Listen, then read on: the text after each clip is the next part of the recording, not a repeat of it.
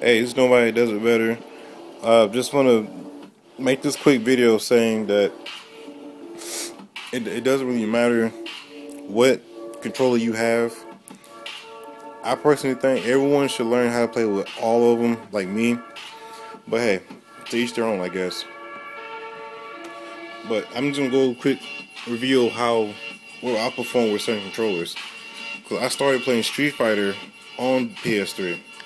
D-pad, I can work the D-pad with no problem at all. Charge characters, quarter circles, whatever, half circles, easy.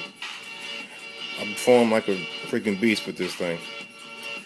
But when I first actually played Street Fighter for the first time on 360, I failed. Only to later find out that when I do play with 360, this joystick for me is made for just number charge characters. I just recently recently picked up Chun-Li, and I'm pulling all her executions out like easy.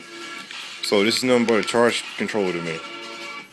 That's why I have the fight pad for 360, the D-pad one, so I can throw all my quarter circles much easier. Cause I can't do it on default.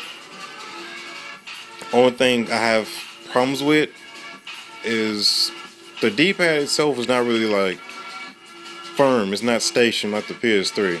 So I have to pretty much like feel it.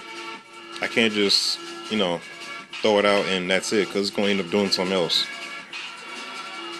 And the buttons are kind of like sticky, so I have to press really hard. But hey, I can do it though. And I have a fight stick, and I don't play with it too much. I really need to start playing with it, but for what I can do with it, I can handle myself.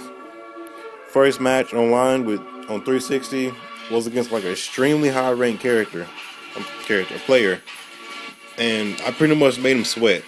Like I actually won a round against him with my fight pad playing jury. Because on PS3, my jury is a rushdown. I can stay on top of you. Fight stick, I'm gonna zone you out. I'm gonna wait for opportunity to knock, then I'm gonna come and get you.